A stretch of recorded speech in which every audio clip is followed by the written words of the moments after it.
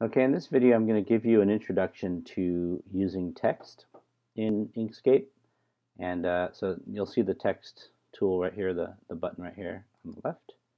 And I'm just going to click anywhere in the document and I'm going to write, let's just write hello world. Oops. Okay, and I'm going to zoom in there. By the way, if you have a 3-button mouse, the kind of mouse that has the scroll wheel in the middle, if you press down on that scroll wheel, you can zoom in. And if you hold the shift key down, you can zoom out while you're doing that. So just this little tip. In any case, when you write text, and if you go back to your selection mode, text can be moved around just like a shape. If you were to bring a rectangle out to your artboard, it behaves the same way. And I can resize it, and if I click again, I can rotate it again, just like your shapes. If I were to hold my control key down, I can resize it without changing the proportion of the letters. If I were to just, without holding the control key, I could actually change it this way.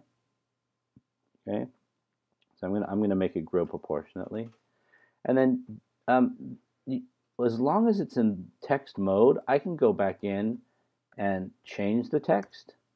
But the minute that I bring it into a path, just like we would on a shape, like a rectangle, the minute I change it into a path, these objects now become individual objects, so you could start moving them around. Again, just as you would, I'm going to undo that, just as you would a shape. And so I can make, for example, a big H and a big W or something. So keep in mind that the text elements are really sort of just like shape elements in that they behave the same way. The minute you turn them into a path, they are just pieces of art. They're no longer letters, actually. So I can't change any of the wording here anymore because these are literally just circles and lines and things like that. The other thing that I wanted a little tip to give you is that when you're moving objects around, you can use the arrow keys on your keyboard to move things slightly up and down or left and right. And this is called nudging.